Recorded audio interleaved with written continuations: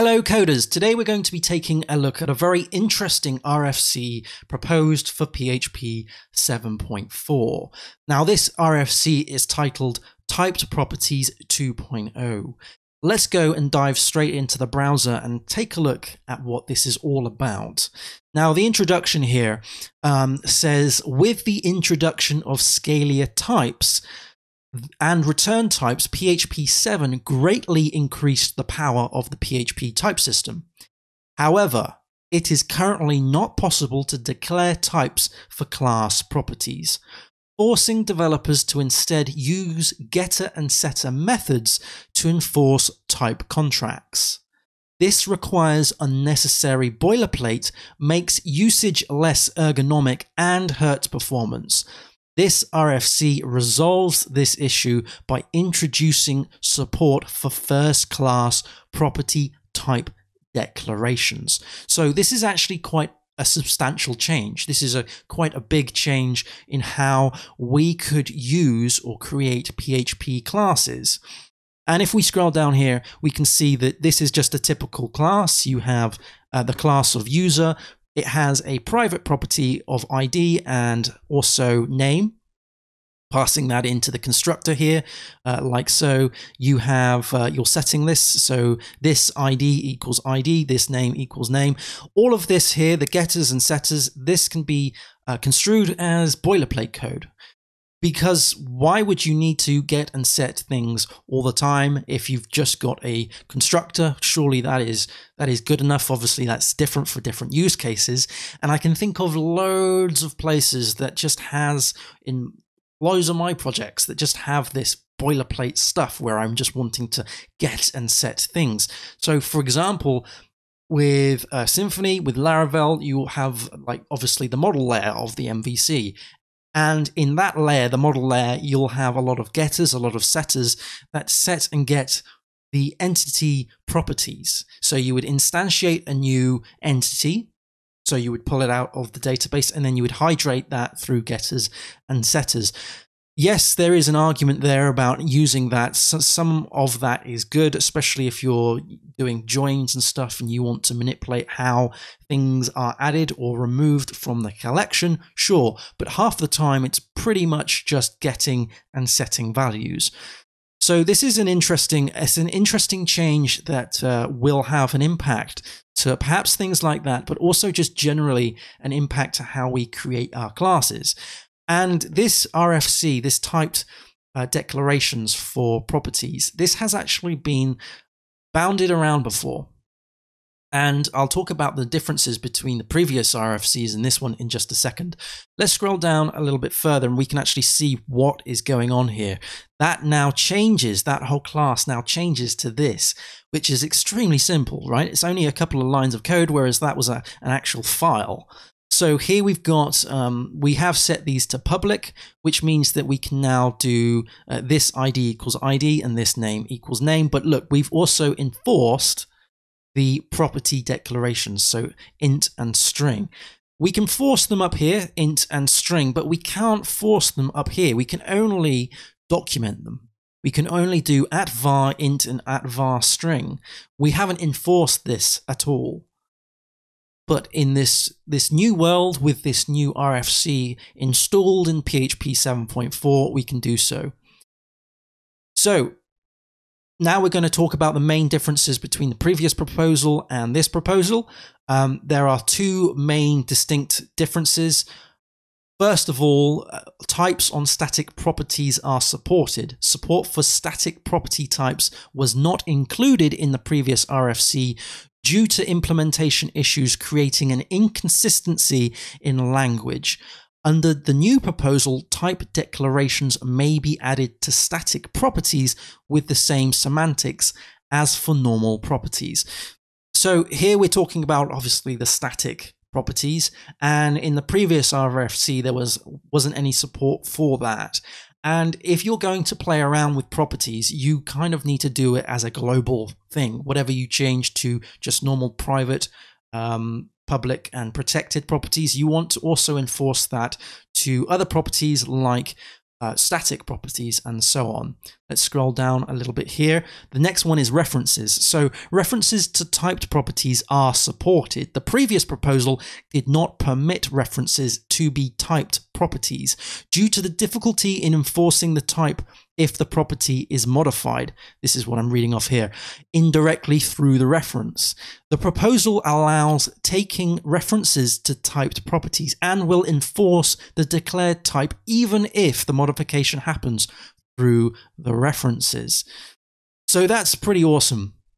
That references, typed references are now supported, which is pretty awesome. And again, these two factors weren't enforced, weren't supported in the previous RFC, and therefore this is the next iteration of that. This is what I like about the community.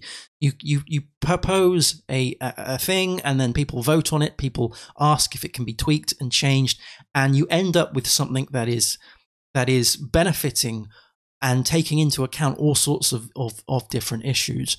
Let's scroll down here. So this is the proposal. So here we have a set of properties in this example, and here we've got that set to integer. This is a class name, so the property itself can be another class, obviously, if you're injecting that in. And then here with the question mark, that is a nullable class name, so that could be set to null if needed. And again, here is how you would have a string which could be null, and here we're setting that to be a nullable string as well. And also you've got floats and you've got other bits and pieces. And again, this is the static, it is iterable, it's a static property. So let's continue down the road here, and we can see that these supported types are listed, including the null, as I mentioned, like so. This is going to change, I think, a lot of things. This is going to not only change how code behaves in the sense of how it behaves in perhaps an IDE. So an IDE will be able to pick these things up quicker. So this may even change things like debugging, right? So a debugger would be able to identify what the property should be typed as, right? And it's also going to be changing documentation, how we document the code, how automated documenters are going to pick up this kind of stuff. And it's going to be changing how we as developers actually code these things, because now we can actually declare what these things should be, and we are basically enforcing, restricting ourselves far more on whether it should be, you know, a particular type. There are so many projects that I've worked on in my lifetime where a property has been at least 3 or 4 completely different values at any point in the given time. I'm talking about crazy legacy projects here. Now we're saying that this has to be a particular type. Here we're talking about strict typing modes, different typing modes, and so forth. Down here, this is the bit I want to get to: inheritance and variance. So you can inherit, with class inheritance, you can obviously inherit one class to another, and you also must keep consistency between typed properties. So here we've got class B, which extends class A. So class A has a private Boolean variable A, and here we're trying to change that to be a string, and this is legal because this is a public property for this class. This is a private property for this class.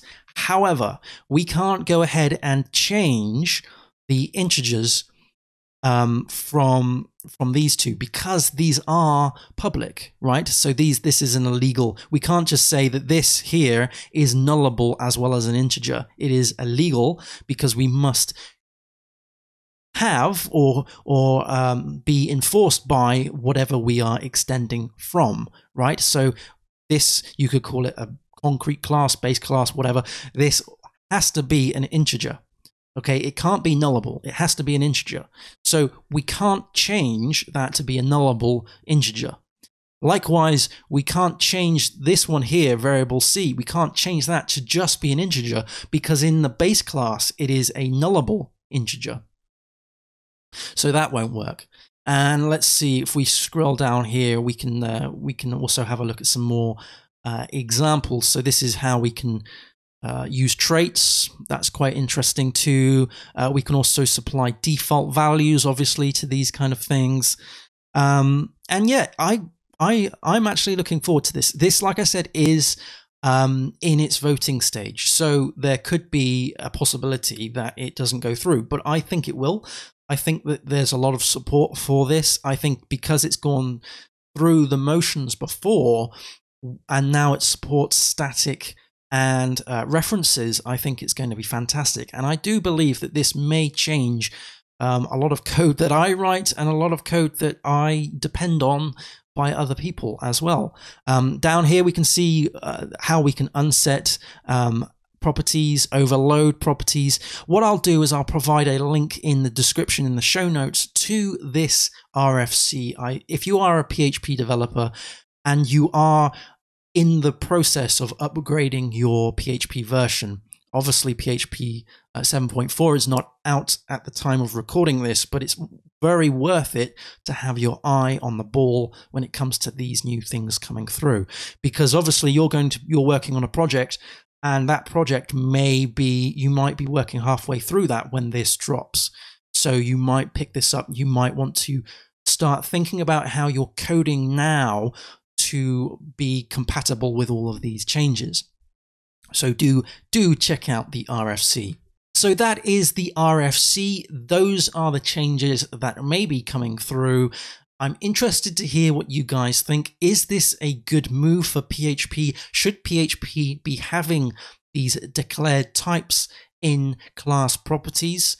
I personally think this is a good idea. I think this is a move in the right direction, but I'm interested to hear what you guys think. Put your thoughts down in the comment section below.